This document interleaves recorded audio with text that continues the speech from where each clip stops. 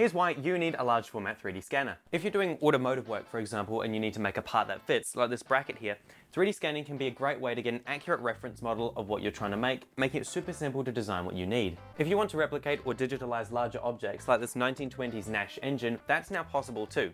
Well, it's already been possible, but only if you have several thousands of dollars to spare.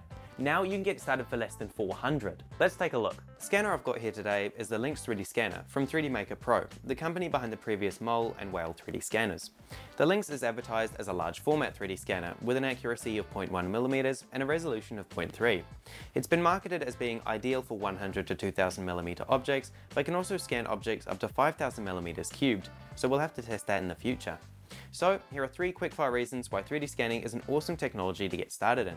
It can drastically cut down on prototyping time. For example, you can scan part of an engine bay and then use CAD software to design the part you need using the scan material as reference. You can scan the entire object you want, making it super straightforward to reverse engineer the part for a perfect digital model for editing or 3D printing. Or you can skip the CAD part entirely, which for beginners is quite nice. It's also great for preserving models by digitalizing them. For example, Corridor Crew did this with Cerro Gordo, a ghost town, to preserve it forever. Let's go over these use cases one by one to test the scanner's capabilities and mine. As you can see on the engine, we've got this little bracket there. So what I'm going to be doing is scanning this area and then using the scan to design the bracket. So let's get to work. A quick disclaimer, I did pay for this scanner with my own money, however I am part of 3D Maker Pro's affiliate system, so if you would like to purchase one of these scanners, please use the link and code in the description if there is one, as it helps the channel out immensely.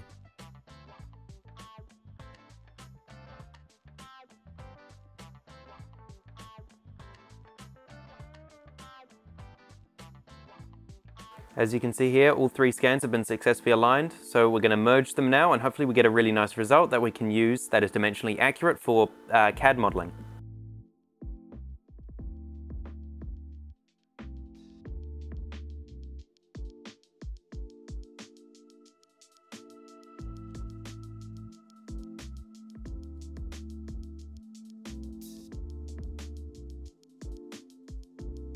With the assistance of a couple washers, the part fit perfectly and fulfilled its intended purpose.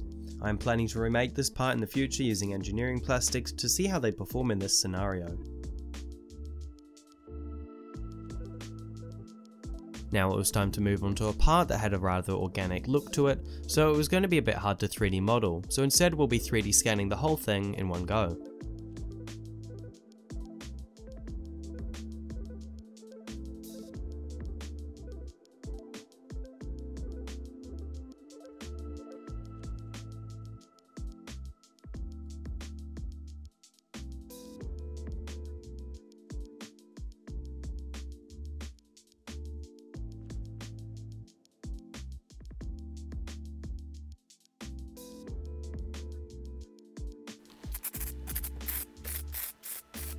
As you can see, I've sprayed a bit of dry shampoo on the engine and I've got it well lit up with my studio lights that I've placed around the area. So we are currently scanning it, going to get a couple of scans from each angle and then we're going to merge them together in the software and hopefully we can get a good result because this isn't a super dark object, it's pretty matte.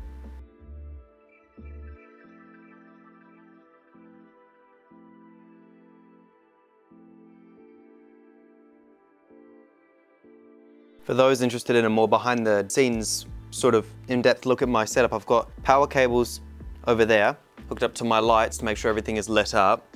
Then I've got a rolling desk hooked up with a laptop and the scanner. You can actually get a 4-meter cable, which I think would be a lot better for larger objects. I've got a mouse in case I need to access things wirelessly when I'm scanning far away.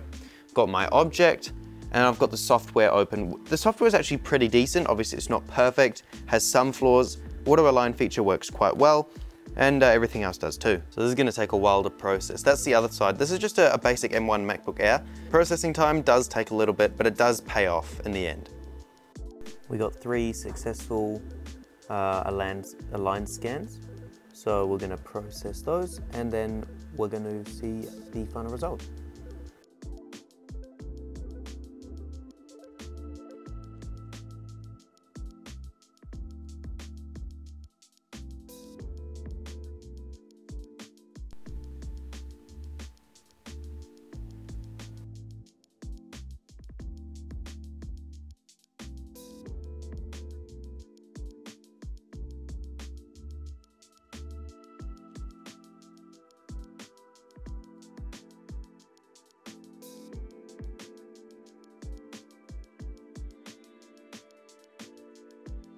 So far, my experiences with the scanner have been pretty good.